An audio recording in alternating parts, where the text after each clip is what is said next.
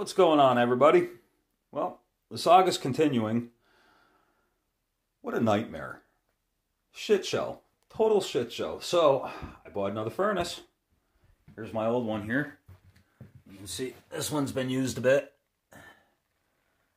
This one crapped out on me, and the display, when it crapped out on me, I watched the display go from 700 and something degrees to 3,200 degrees Celsius.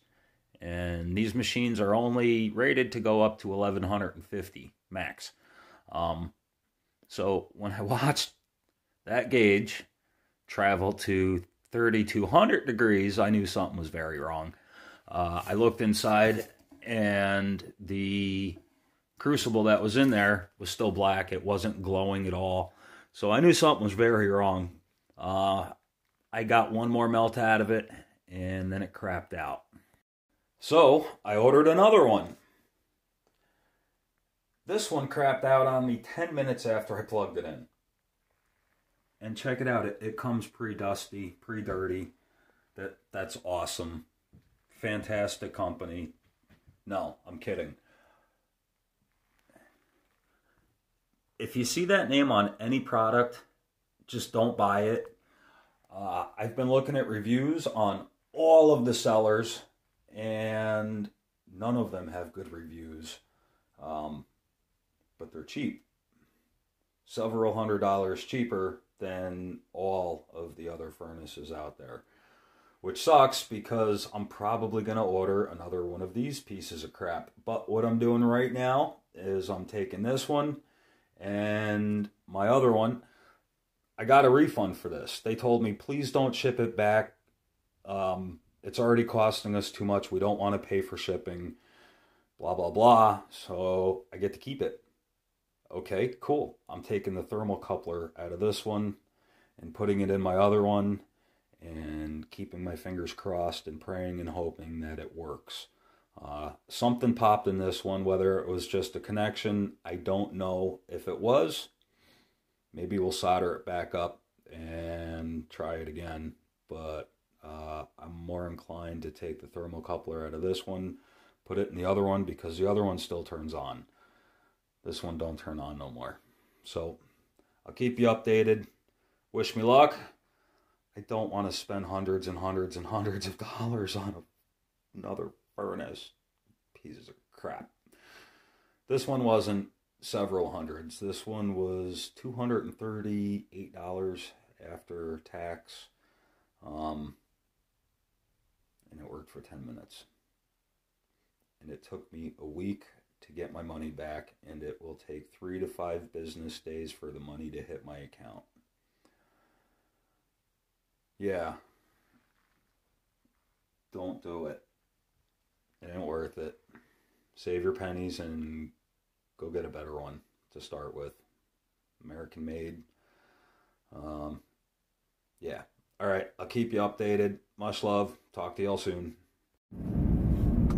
Okay, so I wanted to touch base on two things. The first one was I misspoke.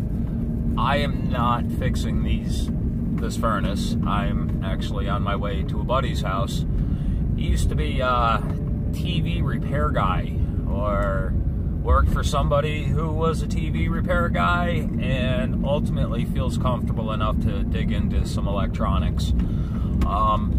If the furnace, I don't know if this is going to make sense to you or not, but if they didn't belong to me, I would feel totally comfortable taking these things apart and giving it a try. But considering they belong to me and they are actually still worth something at the moment, even though they don't work, they might.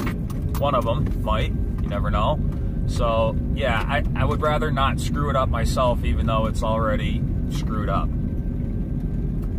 And the second thing I wanted to touch on was a couple people in the coin community helped me out big time in the process of purchasing this furnace. And I have not forgotten that. That money is still, well, it's still in the process of being returned, but once it does come in, it's not being spent on anything other than a furnace. The only thing I'm questioning now is, do I really want to go through this and buy another shitty, cheap little furnace for a couple $100? And that's what I got. Once it comes in, that's what I'll have saved up for another furnace. So I don't know what I'm doing yet, whether I am going to just save up a little bit more to buy a much more expensive furnace made in America, or am I just going to buy another one of these crappy little things and go through this all over again and over and over until I eventually get a real furnace.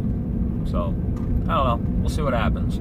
But yeah, I just wanted to, you know, touch on those two things. Number one, I'm not an electronics guy, and I am not willing to dig into my own stuff. I mean, if it came down to it and I absolutely had to, sure, I would, but I feel more comfortable handing it off to somebody else who feels comfortable enough to do it. So anyway, all right, I think that's the end of this video. So again, I'm going to end it with much love. And again, talk to y'all soon.